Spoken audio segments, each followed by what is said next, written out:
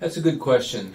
I think the most likely thing, which doesn't mean it's the most certain thing, I think the most likely thing is that he's just not going to survive this hospitalization. That's a good question. Many people like your father that we've cared for, they just don't survive this illness.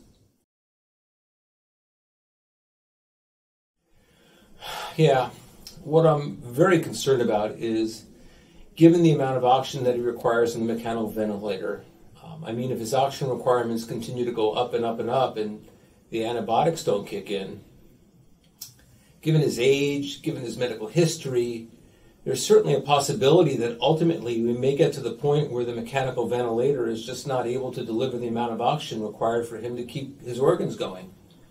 And these are things that we're not there yet. However, every single day I'm going to be reassessing him. So I'm just really not concerned that we might not be able to deliver the amount of support necessary to keep his organs alive, and they may just continue to shut down. So some of it is, and in no way do we need to make any decisions today, but there is a likelihood that there is a significant possibility that we'll be in a place where we might have to make some tough conversations and make some tough decisions, okay?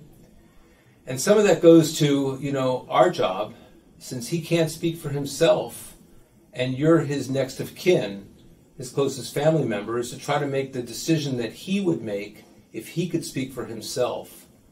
And that's oftentimes hard because it's not always the decision that we want to make as the loved one, My experience is we want to hold on, but the question isn't that. The question is, what would he want, and would he want that? And some of that centers around what did he consider a quality of life.